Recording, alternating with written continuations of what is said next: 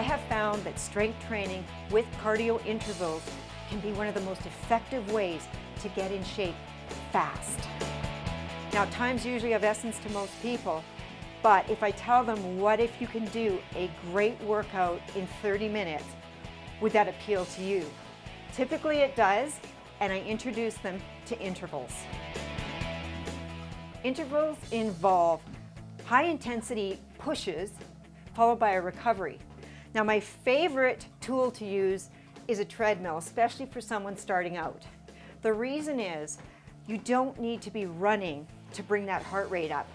We can simply use the incline on a treadmill, or if you like, on an elliptical or on a stationary bike, to increase your heart rate by pushing hard.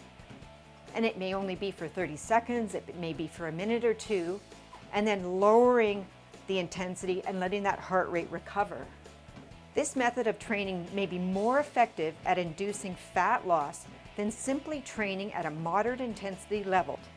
So the first thing I would do with a client is put them on the treadmill and establish a comfortable walking speed for them. After that, we do a warm-up for 3 to 5 minutes, and then we're going to start using the elevation or incline on the treadmill. Now, I'm not using any preset programs. I'm actually overriding that and just using my own settings. After you've done the warm-up, I'll take the elevation to perhaps a 4. Now we're going to carry on at this pace for 1 minute. After 1 minute, if you're feeling fine, we're going to increase the elevation again. And each minute I increase the elevation by 1.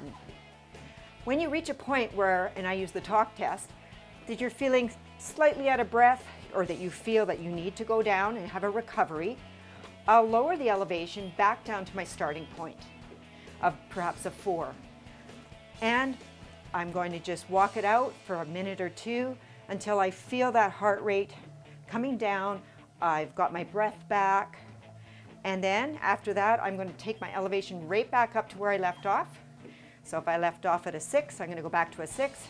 Each minute, I'm going to increase my elevation by 1 until again, I feel that I need a break, take my elevation back down, and take that recovery for 1 to 2 to 3 minutes. Again, this is all dependent on how you're feeling, your fitness level at the time.